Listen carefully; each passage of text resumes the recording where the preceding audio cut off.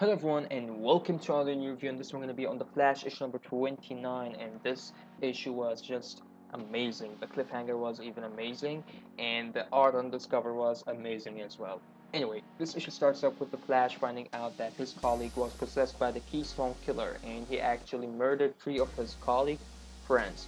And it just kind of got into the Flash that there's something much bigger than this, and the Flash started to look into the CCTV or the security cameras to find out that the Keystone Killer actually searched for someone that shared the same bloodline with him, and it appears that there's only one person who does, and it's Captain Frey. Captain Frey, yeah. So the captain is actually related to the Keystone Killer. So the Flash wanted to check up on him before the Keystone Killer gets to him, but instead he found his colleague Force, and Force told him that there was a note on the fridge that said, "Keystone Killer, just meet up with me. The place where we met at the first time." So later on, we see that the Flash, or Barry, going back to the crime scene and talking to Patty about it, and then Patty tells him that there's a possibility that the Captain Frey is your biological father. And later on, we see that the Flash is actually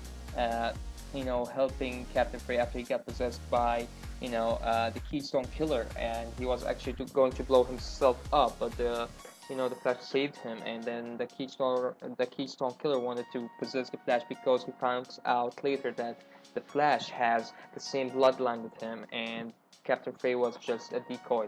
So later on, we see that the Flash got possessed by the Keystone Killer. He wanted him to get possessed, but the Flash, of course, he didn't let the Keystone Killer to take control over him, and he just started to vibrate. So he couldn't, so he wouldn't let actually this Keystone Killer to take over his body. And in the end, we saw that Deadman directed him to a room in the mystery house, so he could trap the Keystone Killer in there, and that was it pretty much for that fight. But in the end of the issue, as I said, the cliffhanger was amazing. We see Henry and the Captain and Captain Frey actually are talking, and finally we see that Captain Frey is saying to Henry, "We should never let Barry know about who's the real killer who killed his mom." So this issue was pretty interesting. I really liked it. I'm gonna give it an 8 out of 10. So readless, exophilus. Thank you all guys for watching. Let me know what you think of this issue right down below. Don't forget to subscribe, comment, like, share, and see you guys around. Take care.